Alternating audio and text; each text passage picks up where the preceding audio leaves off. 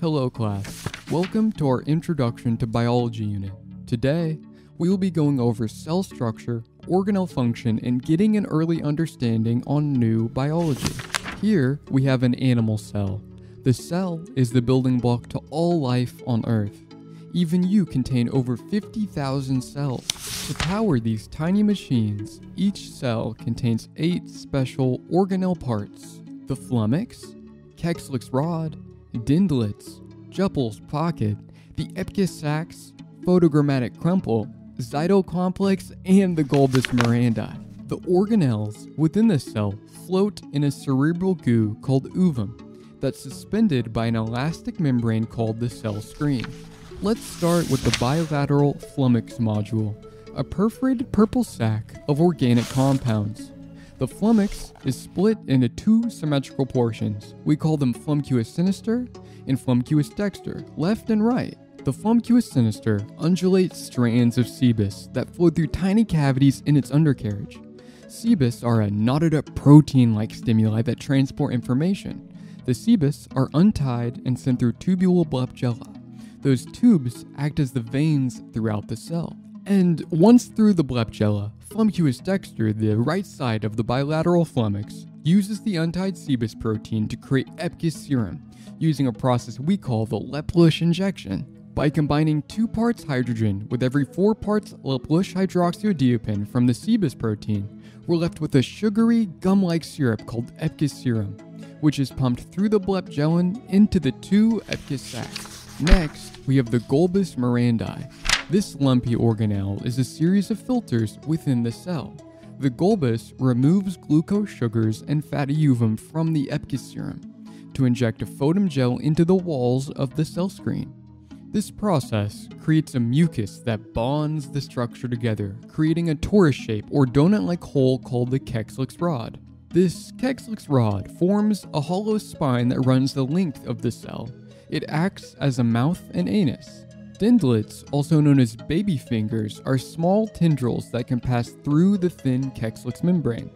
The dendlets scrape at the exterior Leopold fluid, draining it into the flumcuus sinister. The Kexlich's is supported by a thin Teflon membrane called the Juppel's pocket, named after Philip Juppel in 1896. The Juppel's pocket collects stray waste within the cell. The Juppel secretes a fluid called ogus that acts as a sticky digestive layer that can dissolve leftover proteins to create a necessary nutrient called raw ovum. Raw ovum is a fatty jelly that can act as a metabolic lubricant for the cytocomplex digestion. The cytocomplex digests the serum from the second epicus sac to create copious amounts of sebus, liblets, and iopline. Once fully matured, it begins to hoard away all nutrients inside itself. The cytocomplex will engorge until it becomes a thick layer of fat along the cell wall. Lastly, a thin orange band made of glucose sugars called the photogrammatic crumple hugs the base of the flummox husk. This tiny ribbon holds nearly 34 miles of DNA, and once the cell becomes over-encumbered by the cytocomplex, the photogrammatic crumple will eject itself through the Kexlich's rod, where the cytocomp will undergo the process of siphoning 30% of the pod's resources into the enlomatic crumple until it can self-sustain. Through the process of mibrosis, 1 cell becomes 2. Now, this is a video lesson, so if I went over any part too quickly, feel free to go back and take notes over anything you might have missed. Let's take this a step further and zoom out a little. Here we have a cross-section of human skin. This is a good example of what your cells are capable of. Obviously, we have the epidermis, the top layer of the skin. This is what you see when you look at your arm or hand. It's full of tiny pores that sprout hair, but underneath there's a lot to learn. First, we have the lobus mollis and the lobus difficile. These two protect and insulate the lower layers from damage. The lobus mollis is made of thin running fibers like the grain of a tree, which is why they call it the fibrous granum. These hair-like flagellum are used to filter toxins before they reach your immune system. But the lobus difficilis is quite a bit different. Its spongy design helps prevent heat transfer by using a porous Schwamm shield that binds itself to the fibrous granum through the process of gibulum suture. The gibulum acts as a binding agent. If you've ever gotten a cut or scraped your knee on the sidewalk, the gibulum suture is what allows the epidermis to heal. The thick orange layer under the lobus is called the non-Ferretian cluster, a dilatant paste full of large holes called the hamidum sockets. The hamidum hold very important sweet glands inside numerous holes to produce sensory perspiration in the form of sweet. If we go a little further down, we have the curd bar, a gummy, goo-like layer that's responsible for rooting your hair and nerve blendings to the Gershwin wall. When you get a tattoo or a piercing, the ink or jewelry will travel all the way to the curd bar. Wow! Finally, we're at the Gershwin wall. In 1932, ophthalmologist Dr. Rhonda Gershwin discovered the final layer that separates your skin from your muscle. She was awarded the Golden Lobus by the National Board of Scientific Excellence for her outstanding discovery in ophthalmology. What Dr. Rhonda Gershwin was unaware of at the time is that the Gershwin layer is completely useless and removable.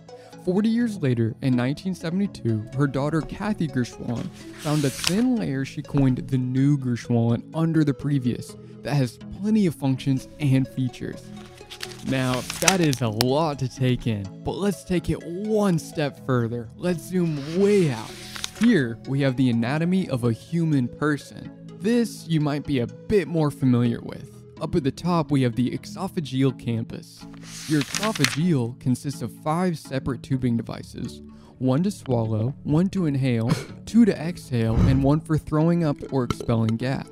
All these tubes interconnect with your riblet sordium, a cartilage fletical coelom of teeth rings inside your Juppel's box, named after Philip Juppel in 1896. The termentum is a spiral lipless organ to relay aerobic contraction to your lip rubenoid, a divergent suborgan distantly related to the thoracic bell. And an easy trick to remember that for the test is, every time the thoracic bell rings, your Glindex kingdom gets a king. Excuse me while I take a quick sip of water. Gotta hydrate that esophageal campus. Okay. So the Glindex is a quad-quolome of teethy fecal clump centers that fight for dominance in their hierarchy. The highest Glindex is known as your king, which serves to digest neural spikes in your bloodstream. Next is your queen. The glindal organ chauffeurs the corral away from the barn to ensure a reactive metabolism. The glindal full and the Glindex twin have yet to mature until your 16th birthday.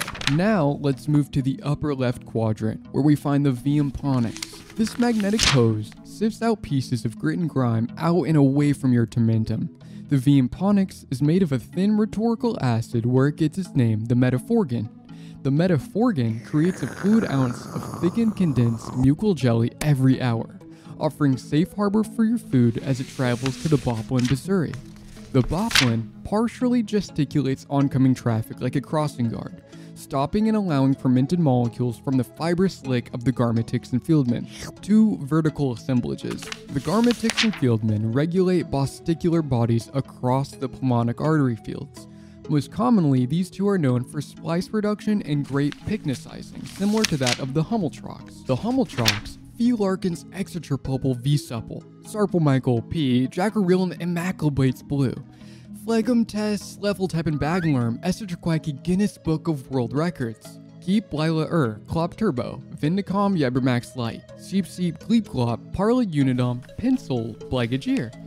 And alright, that completes Module 2 of our introductory course to biology. Please complete the test in the description below, and we will continue to Biology 2.6 Module 3 next week. I hope everyone has a fantastic day.